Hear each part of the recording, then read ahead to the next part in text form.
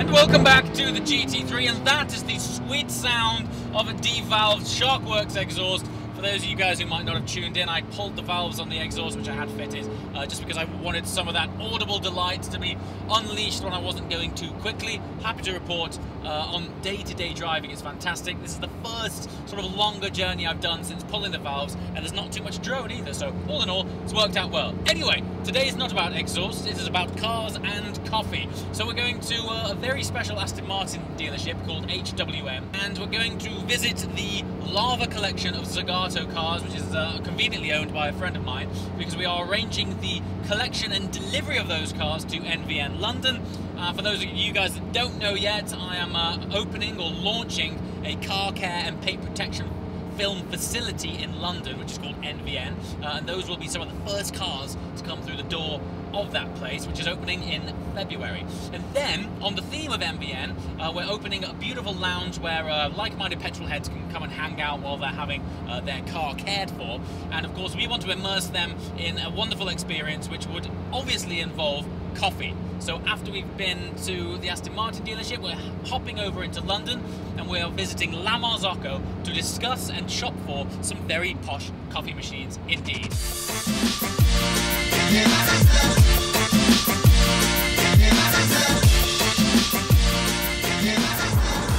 Okay, we have arrived. Now, I've only just found out, by the way, we're at HWM. HWM are the oldest Aston Martin dealership in the world. That's ridiculous.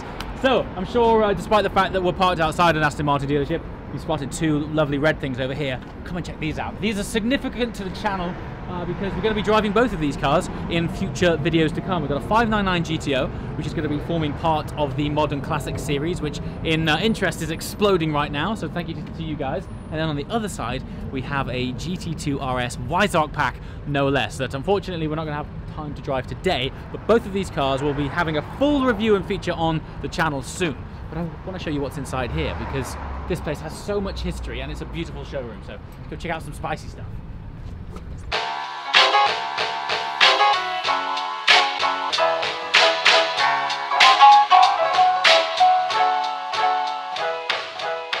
So we come to HWM to have a look at the cars and talk about the logistics of getting all four of these over to NVN all in one go. But while we're here, I mean, this place is full of very special Zagatos. In fact, every car in here is very special. We've got a 600 here.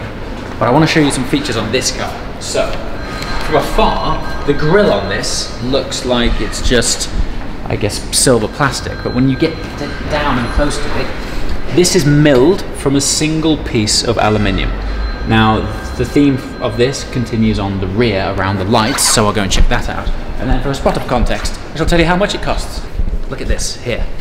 So, once again, milled from a single piece of aluminium. In contrast, on the Lava collection, obviously the black on this works perfectly with the theme, but these are the more standard finish. So these grills, all three, take 3,000 hours to machine and complete. For context, an Aston Martin 177 takes 3,000 hours in its entirety to build. So to tick the option to have those is £30,000 on your Zagato, sir. I mean, if you're going to create something special, why not put some special stuff on it, right? Alright, it's time to leave HWM. We're going to head into Shoreditch in a minute for some more cool machinery. But stay tuned, there's going to be some really big projects coming with Aston. I mean, really big projects coming with Aston. You've seen the stuff I've been doing with Valkyrie. It's about to ramp up big time. So all of this stuff that we're doing with Aston Martin here at HWM and all the stuff we're doing officially with Aston is going to blow up with some really special content. Anyway, let's go and look at some really trick kit.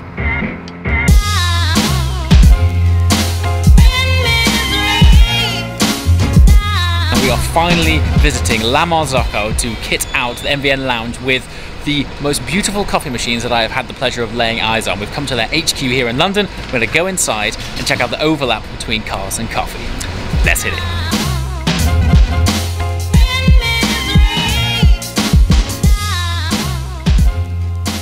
Right guys, so welcome to LaMarzocco home. Awesome. Yeah, this is our mega building. Yeah, it's awesome. It's like, this is our kind of consumer-led floor. So we're on the first floor where people can come in, Joe Public can come in and test drive our home range machines as well. Okay. Because they're beauties, and we've got such good feedback from people who've used them and purchased them. You know, you want to have a bit of a test drive before you actually make the purchase on a machine. So speaking of home, when you said home, I wasn't, you know, I was expecting something a bit more like smaller. These don't look like a conventional home machine. I guess a substantial thing. Yeah. I think when you first see them, they're a bit like, you know, they can look a bit big, but what we've done, or the team at the factory have done in Florence, they've made a machine that fits within a standard countertop. So as a spot of context for you guys, I have no idea what I'm talking about.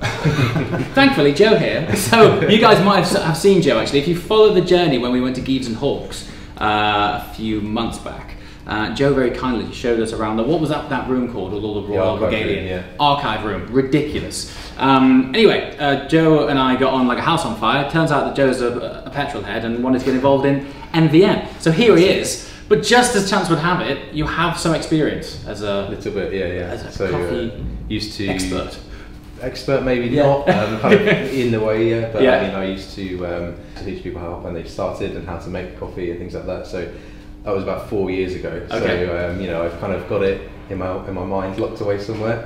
So hopefully here I can kind of. He's being modest. When he walked in, he was like, "So this pressure and this thing, what do you do with this?" I was like, "Wow, he's."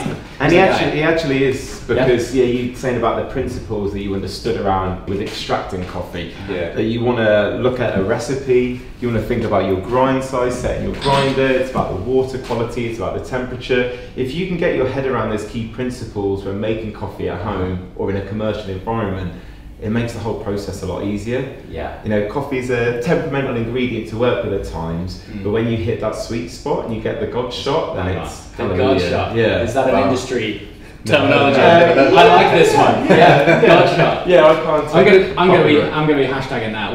Whenever he makes a good coffee, I'm gonna be like hashtag God shot. Like for us. Well, when a client comes in, they've just bought this phenomenally beautiful car, and the process with their dealership has been fantastic. You know, they've had this wonderful like specking experience, and they're sitting in a wonderful showroom. What we didn't want for them was to then be passed on to us to have their paint protection film, and it to kind of be a bit of a sort of, you know, normal warehouse. Which is why we ended up going with like 1,000 square meters of tiles, and we've gone to all this extent to build this lounge. And so every touch point and experience, we wanted it to maintain the experience that they've had from day one. So this is why we're here, to maintain that, and the lounge for us is a super important part, as is the coffee. And I think what's great about it is that the fact that even this is a home unit, you still maintain the same engineering that you've taken from your commercial stuff, packaged it up into something quite small. 100%, I love that. Well, my mouth's watering talking about coffee, so let's make one. For sure. We'll come over to lovely baby blue that I've got set up for us. Alright. So, like I said, coffee can be a little volatile ingredient to play with at times, but once you get it right and understand the variables, then it's all good. So here we've also got our grinder, so we want to always ground fresh to order to get the best out of the coffee, especially if you're going to have this beautiful bit of premium kit in your house. There's no point in purchasing pre-ground coffee or using really low grade coffee. You want to get really nice coffee roaster, really good grinder, to make sure that everything is the best it can be. Cool, let's make some coffee. Do you want something with milk? Do you want a flat white? Let's get something that looks nice and steamy, so it looks beautiful for these guys. Perfect. So another thing, always keeping equipment nice and clean. Coffee can be really oily. The more you look after your stuff, keep it fresh, keep it sparkling, your machine's going to last longer, your coffee is going to taste banging. I'm going to stick to a standard recipe, which is 18 grams worth of ground coffee out of here. And for a basic recipe, we tend to double our dry dose and turn that into 36 grams worth of espresso. So. Nothing like I know what he's talking about. what is this called? So this is this part here. It's our portafilter. Portafilter, which is going to go into our group head. You're tripping the weight of this. Yes. To make it zeroed every time, so you know you've got the option. So it's exactly. So it's only weighing my portafilter, and then I tear it off and then dose my coffee in there.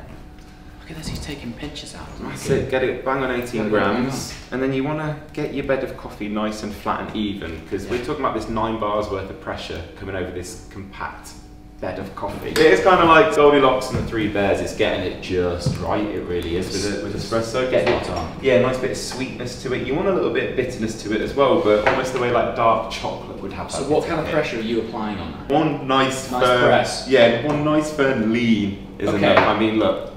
Oh wow. Yeah. Okay. So then if I was that would have been the best outtake ever. By the way. I felt nice and secure knowing that it was nice and flat bed of coffee, nicely compactly packed. But it's a good looking espresso. You want it to pour out like running honey. It's almost syrupy. Yeah. And you don't want it to drip through too slowly. That's a sign that it's too fine. So good. Man, it smells good. If it comes gushing out too quickly, your grind size is too coarse, so you're going to end up with a really, again, under-extracted espresso. Too bitter and too slow, you end up with a really over-extracted bitter espresso. We want it just in the middle, just right.